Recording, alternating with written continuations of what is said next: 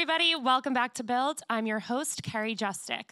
Today, I'll be sitting across from the one and only Paris Hilton, who just recently dropped a new single called My Best Friend's Ass, which, unsurprisingly, features a music video cameo by her BFF, Kim Kardashian. Let's take a look. Everybody, Paris Hilton. Yes, thank you. Girl, this song is a bop. I'm obsessed with it. I really didn't know what to expect. The beat is amazing. The lyrics, obviously, I mean, how could you not sing along when you're singing about your best friend's ass? Where did you get this idea? Where did this all come from? Well, I'm working with Dimitri Vegas and Like Mike, and they're incredibly talented DJs, producers, and we all came up with this song together and just thought, just kind of having fun with social media and the whole club scene and just the whole title. It's just, the lyrics are hysterical. The song is so catchy, and I'm so proud just with the response we're getting from the song. It's a lot of fun. I can't wait for everyone to see the actual music video. And how ironic that your best friend is Kim Kardashian. She was the perfect person to have in the video. It would be a crime to not have the most infamous ass in the world in a music video called Best Friend's Ass. I know. I'm sure you'd be hearing it from people if she were nowhere to be found. They'd be like, you had one chance to just throw Kim Kardashian in there. Yeah, she loved the song and loved the whole concept of the video, and we had so much fun on set together. She looks stunning. Yeah, I mean, you guys both look amazing in your matching chainmail dresses. Can you tell me a little bit more about filming? Like how long it took, how long you guys were bumping in that club? It was a 2-day shoot, and it was just so much fun. We had a lot of great cameos come in. Nikita Dragon, who I love, was amazing in the video. She's so beautiful. And just all of my friends came to support and to dance and look hot and shake their asses. Obviously, I love that you gave Nikita a shout out and included her in this. I'm a huge fan of hers. And I feel like it makes a lot of sense for you because she's a huge influencer and huge on social media and YouTube, and you're kind of the leader of that. So what's it like to be able to include her in this? I thought she was just perfect for it. I love all of her photos. I think she's just so sexy and confident. And she, just like Kim, has a beautiful ass. And she was just so cool and so much fun and so down to earth, and just, we had the best time. And the video just looks so iconic. And when you talk about being inspired by social media for this, can you explain a little bit more about that? Because even the chitter chatter in there, all the stuff that the girls are saying, it's very, I can see it pouring over Snapchat and Instagram and whatever. So where did you really pull from for this song and the lyrics? Just about nightlife in general, just the things that people say when we're out or when all the girls in the bathroom and we're gossiping and just talking about F-boys. I don't even know if we're allowed to say the word. I'm assuming we're not. If my mom is watching, I don't want to say it. So just kind of having fun with that and just making kind of a summer anthem, something just for people just to have fun, laugh, have a good time, dance. And now we just started the hashtag BFA challenge, which is the Best Friend's Ass challenge. So I'm going to be posting that. And a lot of people have been sending me their videos. So if anyone wants to send me one, just hashtag it with that. And I can't wait to see you rock out to my song. That's the most fun part about releasing music now is I feel like social media, you have an opportunity to create these challenges around your song, and it's so fun to see the way that it's interpreted, which I'm sure for you is incredible. Plus you have such a special relationship with your fans.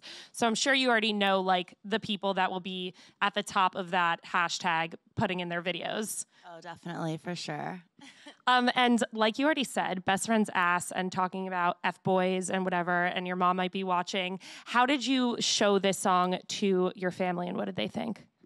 I was actually on my way to Kim's baby shower, and I put it in the car for my mom, and I was a little bit nervous. I'm like, there's some swear words, but Mom, it's just it's funny, you get it. And then she was listening. She's like, oh my, I love this. This is amazing. And then the DJs, they called me, Mike and Dimitri, and my mom got on the phone. She's like, this song is a hit.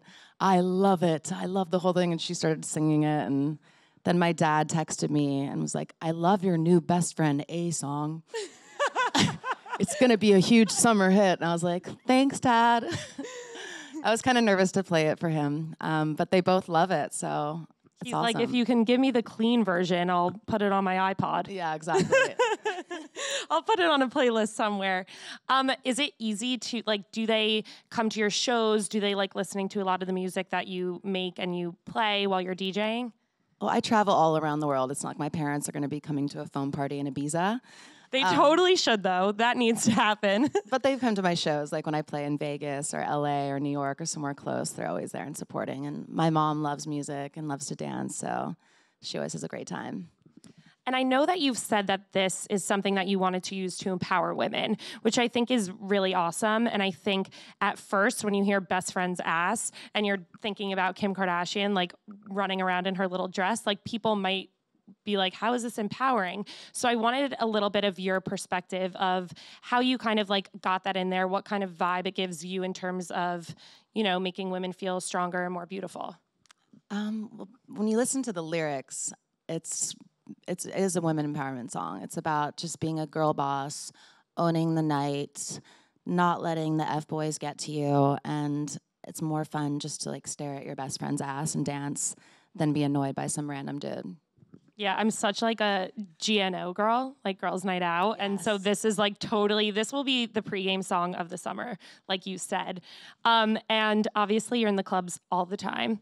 So in terms of the music video, like was there any one vibe or venue that you were going for? Like, was it like, oh, one time in Ibiza, I went to this one spot and I kind of want to recreate that? Or was it like Paris's own world coming to life? It was a fantasy world. The whole concept of the video is basically these two other girls walk in to this club and they put on kind of these Insta goggles and they immediately are brought into this fantasy world, and the two girls turn into me and Nikita. And then we kind of flash back and forth between the parties, like what's actually happening in reality at the real party with everyone wearing these like kind of like virtual reality glasses. Mm-hmm. And then when they are seeing what it really is like in the fantasy world. So it's kind of just showing social media in that way. Mm-hmm. It's an interesting concept. I would love to just put on a pair of glasses with my best friend and turn into you and Nikita. So if you can actually make that happen, definitely let me know. I'll build an app that does that. Yeah, and that's where like the businesswoman comes out. She's like, best friend's ass, stream it, watch it, and then I will actually create this virtual world for you. Why not? And so obviously you've already hinted at some projects with Kim, and obviously you've worked together before.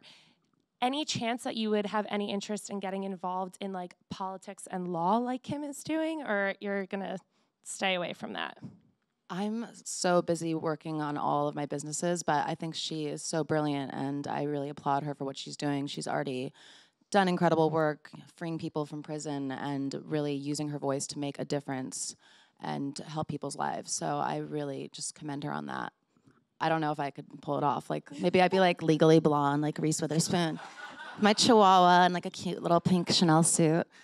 But no, I'll leave that to Kim. She can be the hot lawyer.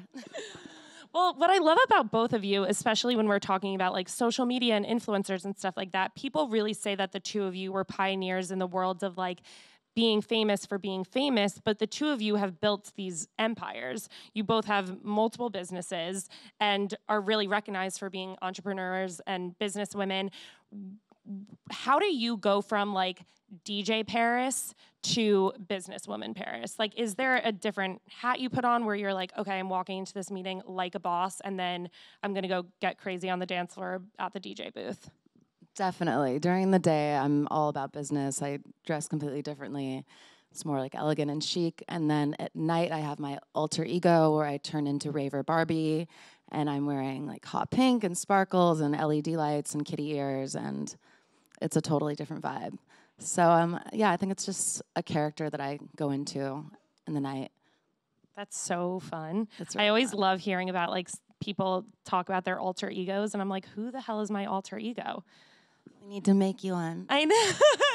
I know. Can you do that? Like, you need like, I know reality, you've been there, you created it.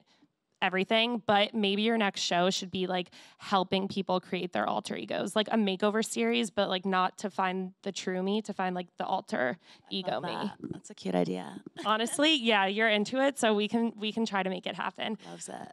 And so right now you're also filming a new YouTube documentary. You've been followed by cameras for most of your life. I mean, you did The Simple Life. You also recently did American Meme. So it's not the first time that we're going to get a look into some of your life. But how is this one in particular going to be different? This film is basically focusing on my entire life from the beginning till now, and just a lot of things I've never talked about before, and what has happened in my life to get to me at this point, and just things that have never really been discussed. And there's going to be a lot of things that people are very surprised about that I've never shared with anyone before. But I just feel like it's the right time in my life. I feel so grown up. I feel so happy. I feel just, I don't know. I'm in a really great place in my life right now, and I just want the world to see the real me. That's awesome. I mean, I know you've spoken, even in American Meme, you like touched on some darker aspects and, some hardships that you've gone through. And it's obviously not easy to just be in the spotlight 24/7. But I'm wondering, in terms of like how you've evolved and grown, like what does the behind the scenes look like when you're listening to like the tabloids and all these rumors? Like, how do you kind of take a step back and work on yourself to then overcome those things? I honestly don't pay attention to any of that anymore. I think in the beginning it was something that would really hurt my feelings when I would hear a rumor or someone would be making something up or just inventing some crazy story, and it would bother me so much. And over the years I've just built such a tough skin where I don't let things like that get to me, because I feel that life is so short and I don't want to waste another minute. I don't want to waste it on negativity, on bad people, on being sad. I just feel like there's so many beautiful things in the world. I have so many amazing fans and my friends and everyone who really love me and know the real me. So I only pay attention to those people. Definitely. I love that. I love all of you guys. I also couldn't help but think you are so involved in social media. I mean, you seem to have such like a positive following. You have an incredible relationship with your fans, like I have mentioned already. But in terms of when you were younger and when you were on The Simple Life and you were, I'm sure, like getting scrutinized by tabloids and all of that stuff, if social media were the way that it is today, how do you think it would have impacted you then? I'm actually happy I grew up without social media, because it's just, I don't know, like back in the day when we used to go out, it was so much fun. Everybody was just having a good time and dancing and talking. And now everybody's just, glued to their phone, taking photos, snapping. And I love that too, but I don't know, I feel like the human connection is not there as much. But another thing I would have loved back then is to be able to dispel rumors and lies. So I think it's a great tool when you want the truth to come out.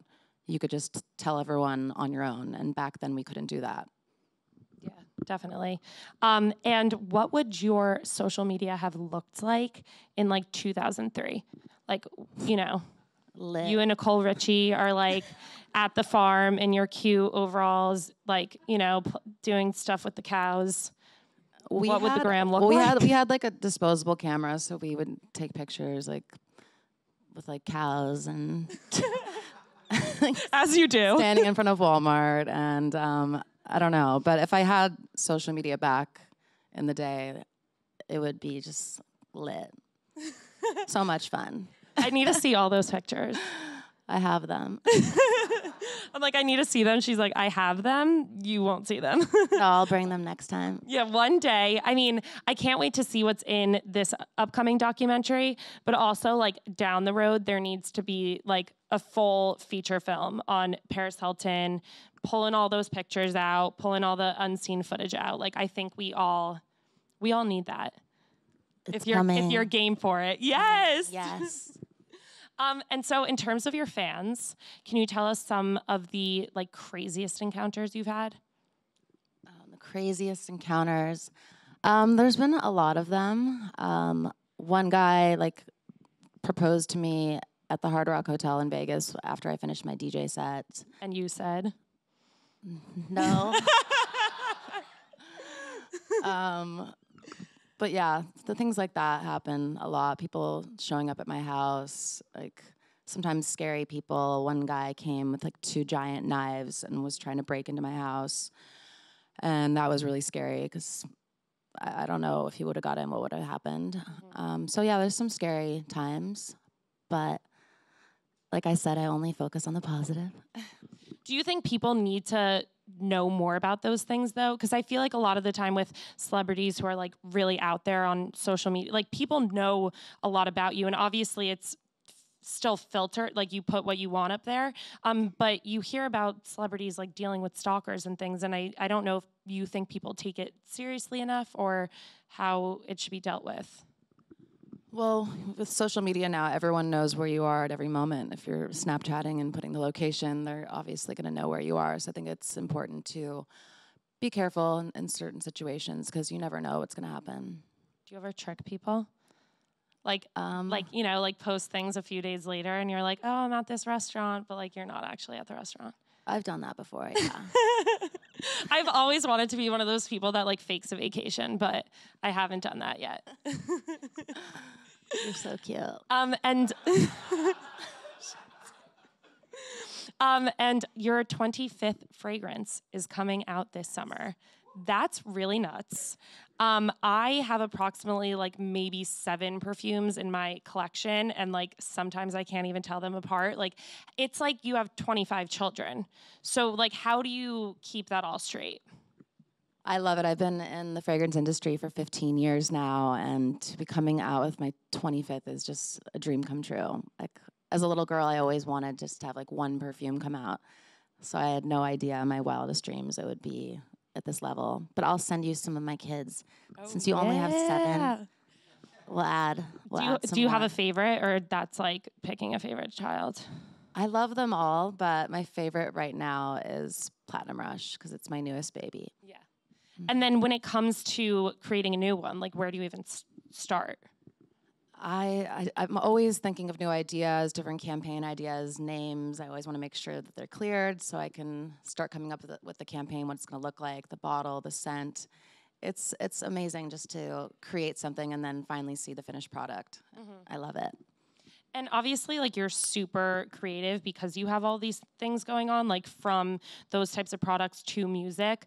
I can imagine, like, do you have a notepad in your phone or something that's just full of nuts ideas? Or, like, where do you put things down when it's just, like, popping into your head? I'm an Aquarius, so okay. I just, like, am very creative. I come up with ideas every second. So I usually just text myself on my other phone, and then I'll do voice notes. I'll scribble like on pieces of paper everywhere. So it's a lot of things I think of all the time. I'll wake up in the middle of the night and just think of some amazing idea and do it the next day. Yeah, I can picture you like doing a DJ set in Ibiza and like an entire business plan is just like being created. Always. You know, like all those people are like rolling and like nobody's okay down there. Not much is in their head. And this girl is like coming up with the next big thing.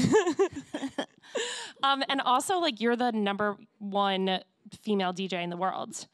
And you apparently get paid $1 million per DJ gig, which is absolutely absurd. And I have to ask an absurd question. What's the richest thing you've ever done? That's a real question. I'm like really not playing. I don't know. What's like something that's like so silly and over the top that you just like one day you were like, fuck it, I have the money. Let's go.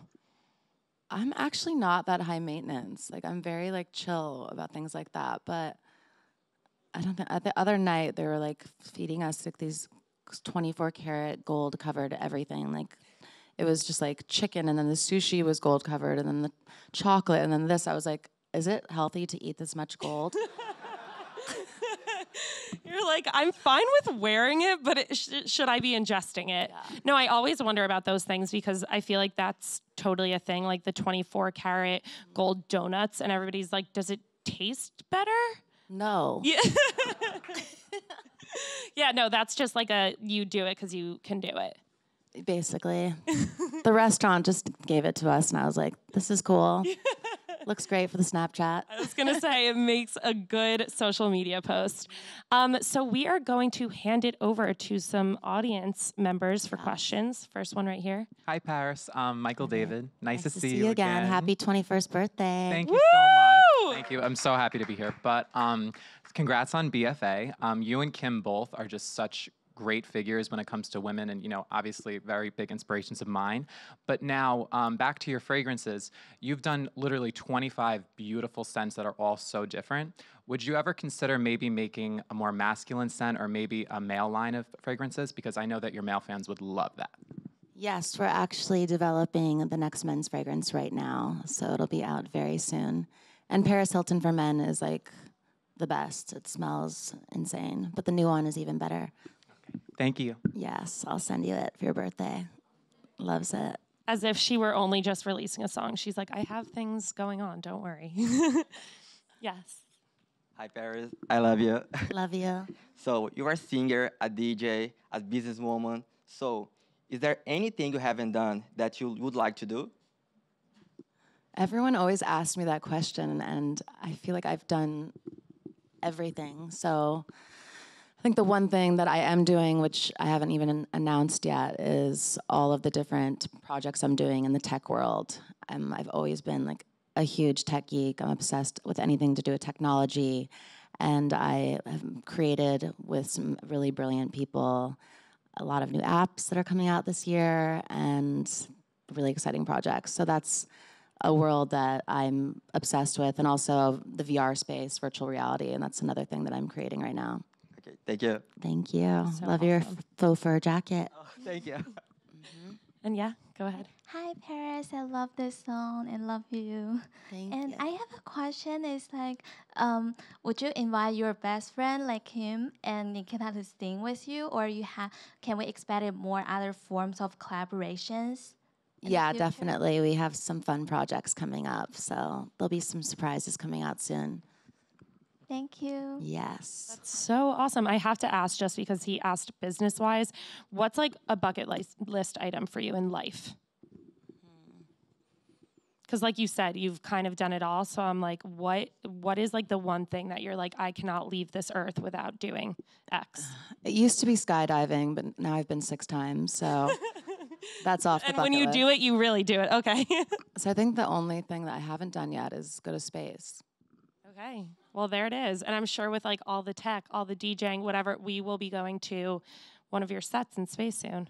Club Paris, up on Mars. Oh, yes. And we will be listening to Best Friend's Ass on repeat while we're up there. Thank you so much for joining us. Thank you.